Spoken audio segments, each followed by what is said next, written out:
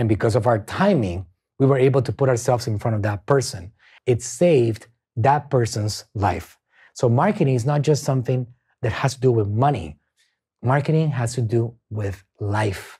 It has to do with impact and influence and your ability to go and make somebody's life better. My father was not considered a marketer. The reason why I believe him to be one of the greatest marketers ever, one of the most smartest marketers ever that I got a chance to work with is because he was very passionate about helping and impacting people.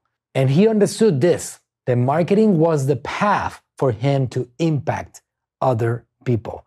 Without marketing, he couldn't get in front of people.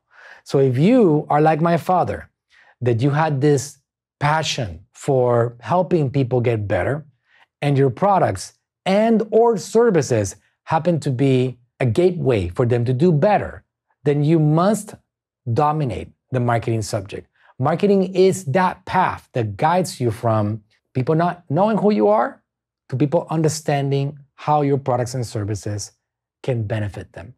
And I'll tell you a quick little story, very quickly, just to emphasize on this point. I have marketed a lot of businesses over my career. It's been somewhere around maybe 14 years since the first time that I ever marketed a business. And I have marketed nonprofit companies, churches.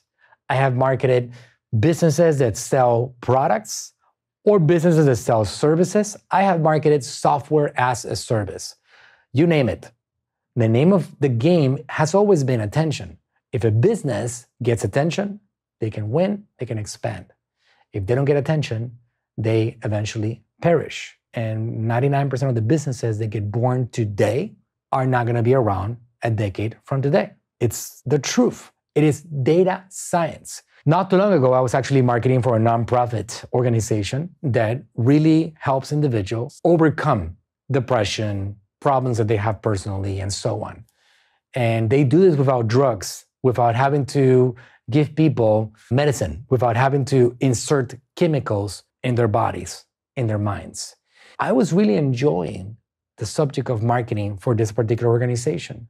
And it made me realize something. Every single day, there are people out there right now, because there's billions of them, hundreds of millions just in the United States of America. It's a lot of human beings out there that are looking to solve certain problems. So when you look at a subject like, for example, depression, or something very delicate as an individual's self-esteem or their personal development or their own abilities, I take it very personal because we have this ability to change that person's path by giving them correct information, correct products, correct services.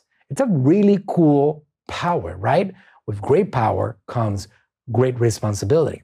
So I was marketing for this organization, and this organization was doing free workshops. This is somewhere in 2017. And they were doing a free workshop to promote the subject of how to control your mind better. There was a person that showed up to the seminar, and it was a free workshop. And that person ended up changing their lives for good.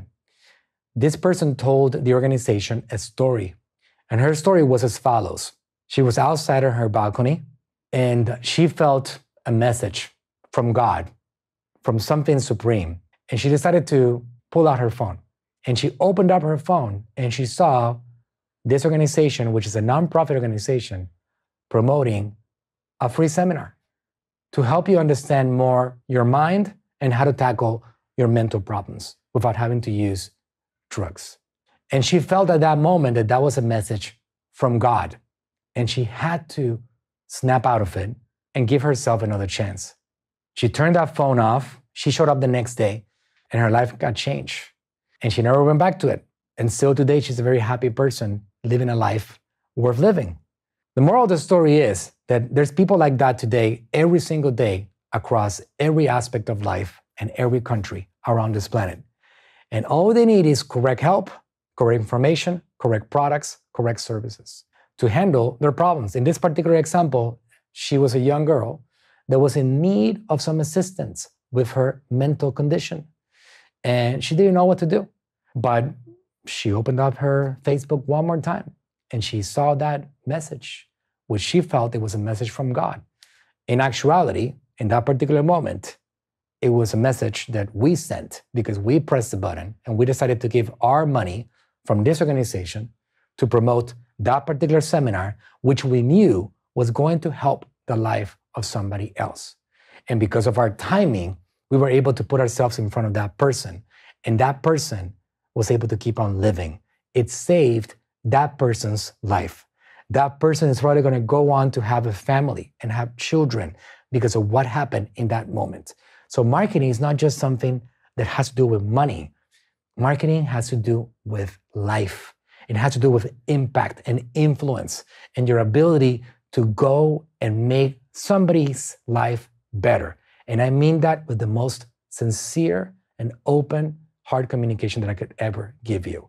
So take that with the power that it comes and use your products and services and market them to make the world a better place. And by doing so, you'll be able to create big changes.